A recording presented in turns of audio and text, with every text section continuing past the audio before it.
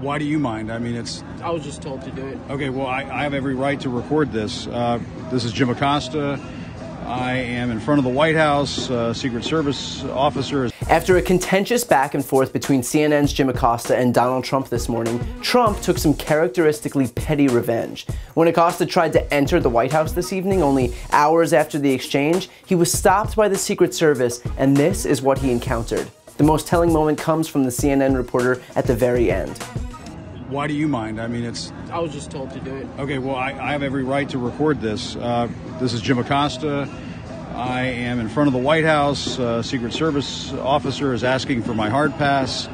Obviously, no hard feelings to the officer, but I am now giving my hard pass to the Secret Service. So, do you want to take it off the lanyard there? Or? Sure.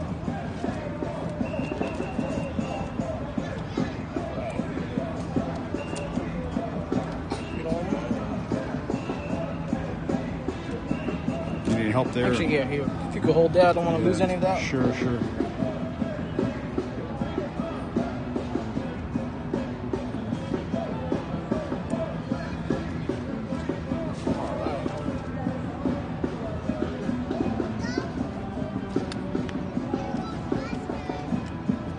It's been here for a while, huh? Well, yeah, I've been working at the White House for 5 years, covering 2 administrations. So, yeah, it's been in that thing for a while. I'll put this back here for you. All right. Thank you for your service, officer. Notwithstanding the fact that Jim Acosta has the class to thank the Secret Service officer for his service, he should never have to experience this type of suppression of the free press in the United States.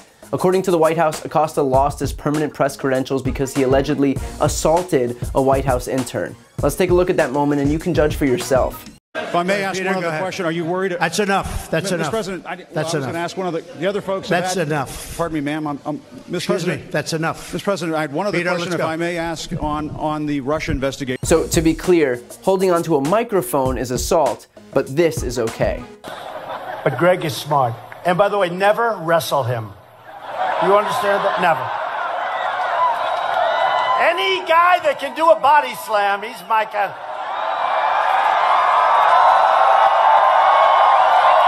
He's my guy. I shouldn't say this because there's nothing to be embarrassed about. So I was in Rome with a lot of the leaders from other countries talking about all sorts of things. And I heard about it. And we endorsed Greg very early. But I had heard that he body slammed a reporter.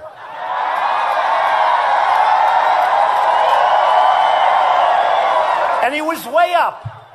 And he was way up. And I said, oh, this was like the day of the election or just before. And I said, oh, this is terrible. He's going to lose the election. Then I said, well, wait a minute. I know Montana pretty well. I think it might help him. And it did. And yes, he's speaking about Montana lawmaker Greg Gianforte, who body slammed a reporter on the campaign trail.